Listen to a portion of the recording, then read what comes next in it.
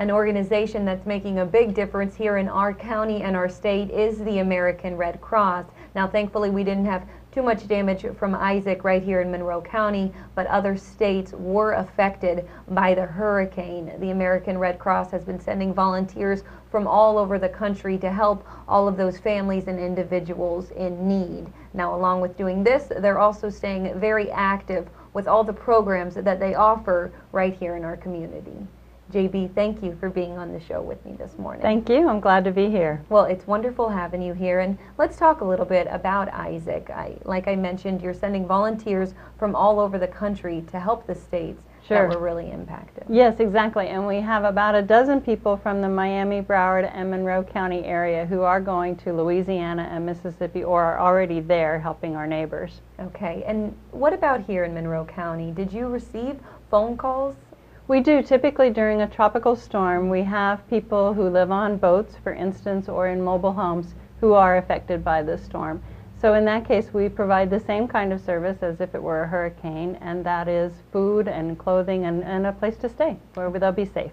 Okay, and now let's talk about some of the programs that you're offering right now, JB. I don't think that people are aware of everything you do because you do so much. Right. We're here in the community every day throughout the county, and in fact have been since 1917.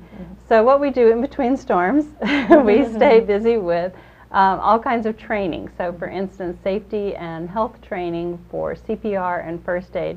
Lots of people need that for their job. People who work with children or people who work with the elderly, for instance, need to be able to know how to save someone's life. And swimming classes. This is something else that you do that I think is interesting. Exactly. I and many other people first had their first exposure to the Red Cross during swimming programs. So we do that at the pools at the college and also in Islamorada at Founders Park and at Jacobs Aquatic Center in Key Largo. So little children all the way up to adults can learn how to swim through the Red Cross. Okay, wonderful. And now what about any upcoming events that you have going on right now, JB? Right. Most of what we do is through volunteers, and so all year long we're recruiting volunteers, and we also have a volunteer committee that helps us to raise funds. All of the support that the Red Cross receives is from individual and corporate donations. It's not a government agency. And so we do a big fundraiser in Key West every year that's our Florence Spotswood Humanitarian of the Year Gala, and it'll be on February 2nd.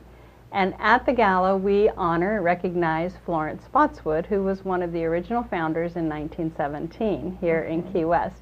And so we honor her and other people who have been humanitarians in this community with a big gala event in February. Okay, and so you're already getting ready for that. Yes, Even though we are. February is a ways away, you guys seems are getting like started. a long way away, but we get started very early because we want to make sure everybody has a great time when they come to the party. Okay, now if anybody's interested in volunteering for the Red Cross, do you take volunteers regularly, or how does that work? We do, and we ask our volunteers to come forward soon, early, and to get some training.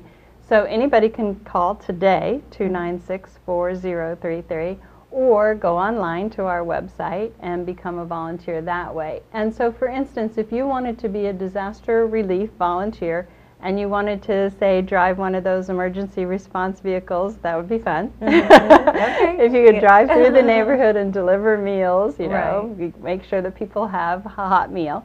So that's the kind of training that we do. So we teach people not just how to drive the vehicle, but why they would do that and how to keep hot food hot and cold food cold and all of the safety. Again, we're always thinking about safety. So we provide that kind of training. And then, of course, again, we provide CPR and first aid training for our volunteers because there, again, people who are representing the Red Cross certainly need to be able to save lives. Wonderful. Well, thank you for sharing all this information, and our viewers can see the website and the number on the bottom of the screen. Great. That's going to do it for me today, everyone. I thank you for tuning in this morning. I invite you to join me again tomorrow morning at 7 a.m. and again at 8:30 a.m. Take care and have a great rest of your day.